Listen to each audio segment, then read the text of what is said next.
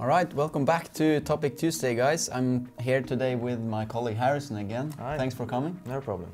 So today we are discussing the topic on gypsum. Yeah. And Harrison, what can you tell us about gypsum?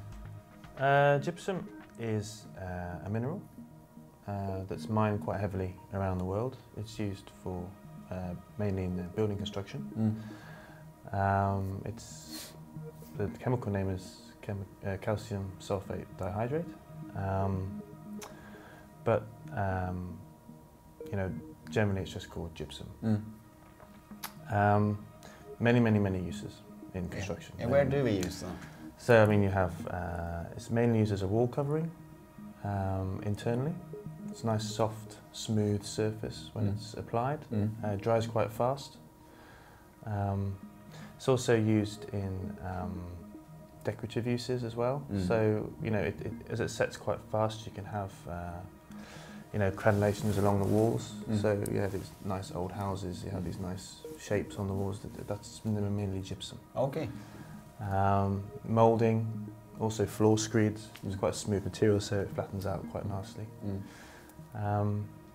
But the biggest industry really is the plasterboard. Okay, yeah. So that's what we typically know as gypsum. Yeah, and that's the production line material. Right. With the paper coverage and everything. Yeah, so typically with the gypsum board you have one layer of thick paper, heavy paper. Yeah. You then pour this gypsum slurry over the surface of this paper, and then on top of that you have another surface of paper, so you have like a sandwich.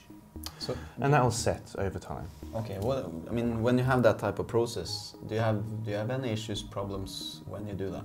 Yeah. So I mean, of course, this is production line, so it has to be a continuous process. You can't stop and start. So there's lots of issues with rheology, or you know, how well it's pouring, or how well it's moving across the surface of the paper. The setting time, and also the strength of the material itself once it's set. Right, so all these parameters can also affect strength. Yeah, I mean, of course, there's many other ones, but those are the main three during this process. Okay. Yeah. And that's what I think we should be focusing on today is how we address those issues. Yeah, because I guess there's a lot of ways that the industry has been addressing these issues previously, haven't they? I mean, with these three issues, it's really how the gypsum sets. That's the issue, and it's the hydration is the reaction that causes this setting process. And you know, to get the ideal, you want a nice smooth slurry that pours well, but at the same time doesn't pour so well that it goes all over the place. You want it sticking on the material. Yes. And you know, you want it to set hard, and gypsum is quite a brittle, soft thing. So you need to have materials added to that to increase the strength.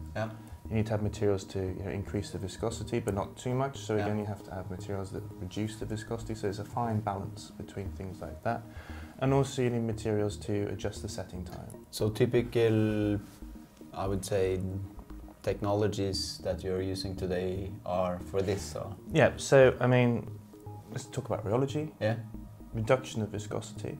Superplasticizers, they're PCEs, polycarboxylate ethers. That's industry-wide standard. Okay. So they reduce the viscosity? They reduce the viscosity, make it flow better. Other ones, so increasing the viscosity as well, is cellulose ethers, for example. You can have starches and things like that, but cellulose ethers are the go-to. Right. That will increase the viscosity. Any of these, I mean, is yield stress here, is that important when you talk about these products? Yield stress, so that's the measure of the strength of the material, then if there's a network form, for example. Yeah. Or, I think yield stress is a key factor here. Yeah. And you want to probably reach a certain level. Yeah. So you need the viscosity increase on that, but at the same time you don't want to go too far. Yeah. So there will be a parameters that has to fit in between, but it will have to be a fixed value, but it'll be a range. Right. But so again, with the setting time issue, they have other chemicals for this, and typically a retardant is an acid-based material. Yeah. So, cool. So there are problems that the industry has been solving a lot, and there are technologies for doing that. Are there any issues that the industry is not seeing an alternative to it these days? I think with things like strength development, they've typically used fibres. Right. Synthetic fibres, of course. Yeah. Steel ones, they don't really use steel ones, but synthetic or polymer-based, or even natural ones originally. Yeah. But synthetic are the easiest to use with the gypsum on a production line. But like you said, the industry needs to change.